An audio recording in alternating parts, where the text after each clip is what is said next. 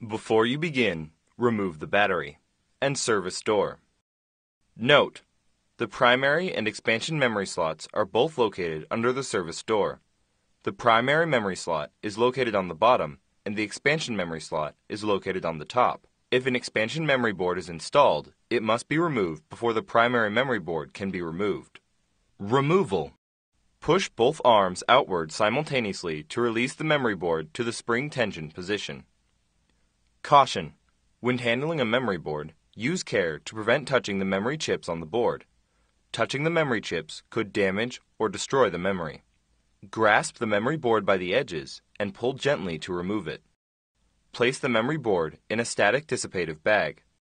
The primary memory board is removed in the same manner.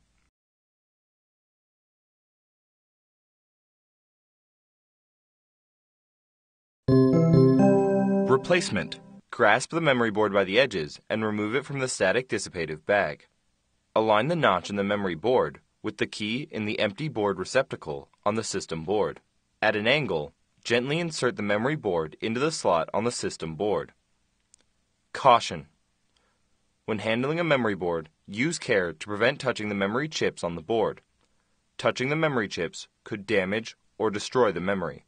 Press the memory board down to latch the arms. The expansion memory board is replaced in the same manner.